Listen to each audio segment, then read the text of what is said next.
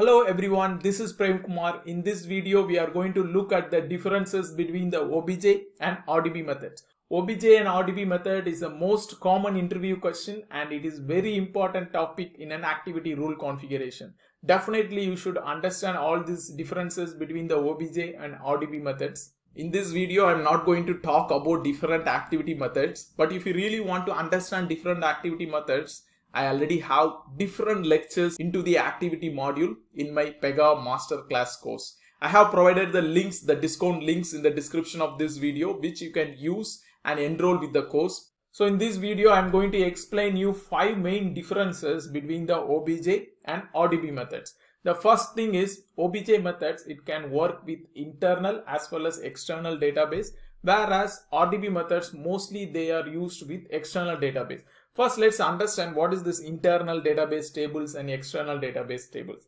Internal database is like where you install the Pega. We know that we installed our Pega personal edition into our local Postgres server, and inside the Postgres server we have the rule schema as well as data schema, and all the tables that are part of the rule schema and data schema can be considered as internal tables. So when you create a new table into the data schema, you can have a class mapping to the table and that can be considered as internal tables.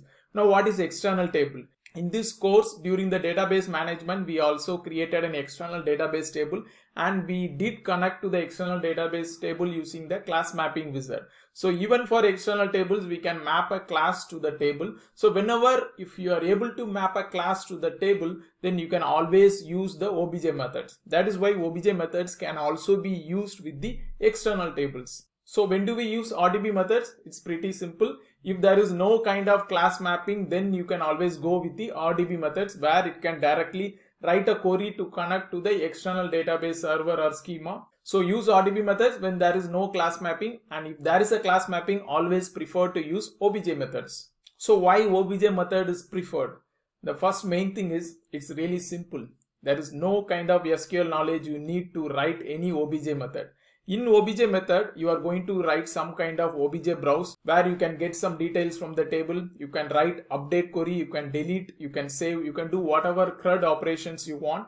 You can do it using OBJ, but the query is generated at the backend. All you have to do is just configure the activity method and provide the right filter criteria or right key or browse conditions, and Pega will take care of generating the SQL query at the backend. And then it will get the results or it does the update, whatever it wants, it can do. But with the RDB method, you need to create a new rule, the connect SQL rule, and inside the connect SQL rule, you have to write the structural query language, the SQL query you have to write, and Pega will use that query and then it execute against the database.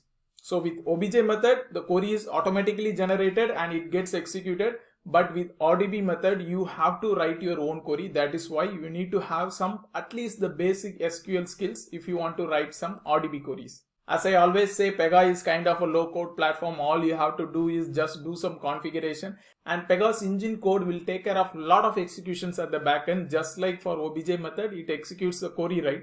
That you are not aware of and you don't want to worry about it, Pega will take care. The next main reason why OBJ method can be preferred over RDB method is, with OBJ method, you can also access the blob data. As we all know, all this complex structure of data like the embedded data can be compressed and can be saved into a blob column into the database. And with OBJ method, you can easily browse all these blob data. Whereas in the RDB method, you have to write some query and it is not that easy to query and get the results from the blob column. Of course, there are some PL Java functions which you can use to retrieve the blob data. I'll just go to the 5th point because that is also one of the importance of using OBJ method over the RDB methods.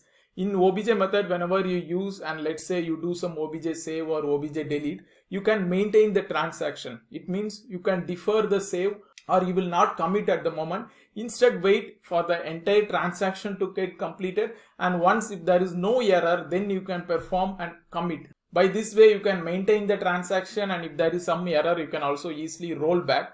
But with the RDB method, it's not possible. It just does the auto commit. For example, if you write some query of updating, it just updates the entry. It does not wait for any kind of transaction. So when do we really need to use this RDB method? Now let's come to the 4th point.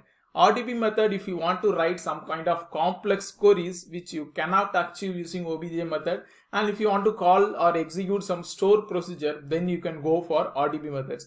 And all other time just always use Obj method, and that is what Pega recommends. In the coming 4-5 videos, we are going to extensively look into the differences between different Obj and RDB method and how we can use it in an activity rule. See you in the next video.